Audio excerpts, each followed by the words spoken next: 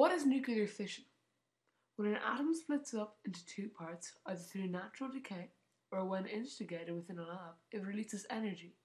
This process is known as fission. It has a great potential and a source of power. It also has a number of safety, environmentally, and political concerns attached to it that could hinder its use. The definition would probably be an atom that contains protons and neutrons in its central nucleus. It splits open either through radioactive decay or because it's being bombarded by the some type of particles known as neutrinos, and the resulting pieces have less combined mass or original nucleus with the missing mass converted into nuclear energy.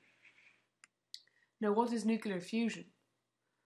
Well, in physics, nuclear fusion is a process by which multiple nuclei join together to form a heavier nucleus. It is accompanied by the release or absorption of energy depending on the masses of the nuclei involved. Iron and nickel have the largest binding energies per nucleon of all nuclei and therefore are the most stable. The fusion between the two lighter nuclei of iron and nickel generally releases energy in the fusion, while nuclei having heavier iron and nickel absorbs energy vice versa, resulting in the process nuclear fusion. Now that we know what nuclear fusion is and nuclear fission, which one is better for our future? Well, it seems confusing that energy can be created by both fusion and fission, as they both appear to be quite opposite processes. But the explanation lies in the size of the nuclei. Light elements such as hydrogen and helium have a small nucleus and release lots of energy when fused together. Moving to heavier atoms, less energy is released.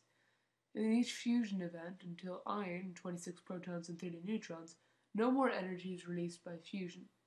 Any bigger, it takes energy to make fusion happen. Atoms with really huge nuclei, such as uranium and plutonium, do the opposite of fusion. They release energy when they break apart. This is nuclear fission, the process by which powers occur at nuclear powers plant. Fission reactions are much more complex for fusion. For example, uranium-235 can break apart by a number of different ways, and the atoms produced are unstable and radioactive.